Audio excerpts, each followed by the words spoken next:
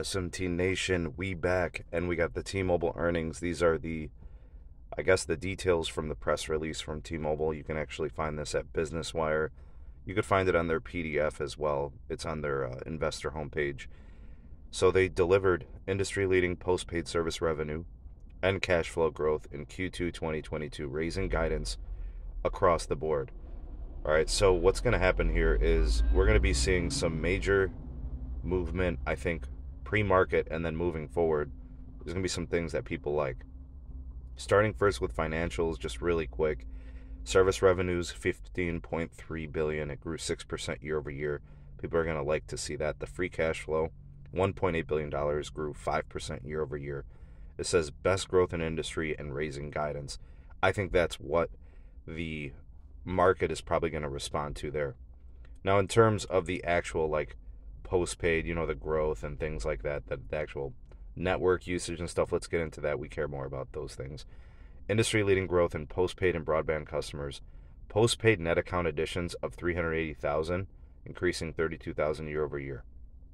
Postpaid net customer adds, 1.7 million, increasing 380,000 year over year.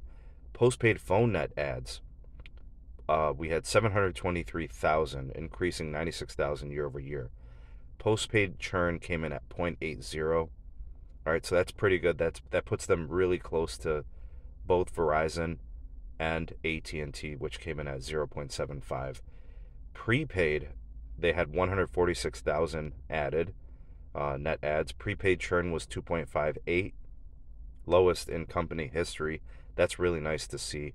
AT&T also reported really good prepaid churn. So, Verizon was showing losses in prepaid. AT&T and T-Mobile showing gains. In terms of their home broadband, 560,000 net adds. That is a record high. T-Mobile now has 1.5 million high-speed home internet broadband customers. Total net customer additions for the quarter, 1.8 million, 450,000 year over year in terms of additions. They now have 110 million postpaid net customers. All right, so this is a huge quarter, exactly what we predicted, even better in some ways than I think we predicted. Just a couple more things to kind of look at. In the actual earnings report, they mentioned the price lock against AT&T and Verizon, just trying to kind of emphasize why they compete so well and why they do so well. Internet freedom, launching that as a disruptor for home broadband, coverage beyond, keeping customers connected on their Wi-Fi flights, access and stuff like that. Ookla Open Signal Umlaut as their network excellence, specifically their extended range 5G now covering 320 million people.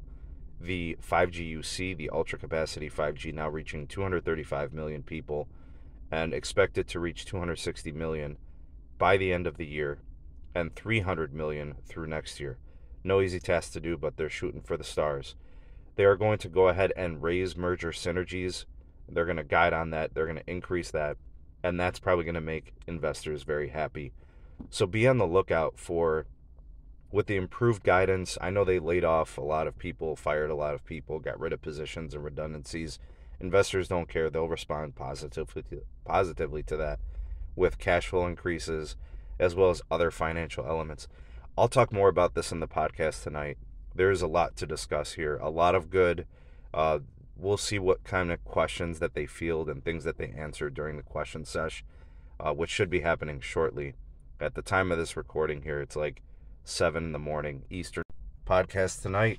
Stay tuned. We'll cover more of these details at that time. Thanks for watching. Like, share, subscribe for more, and see you guys later on the next video. Peace.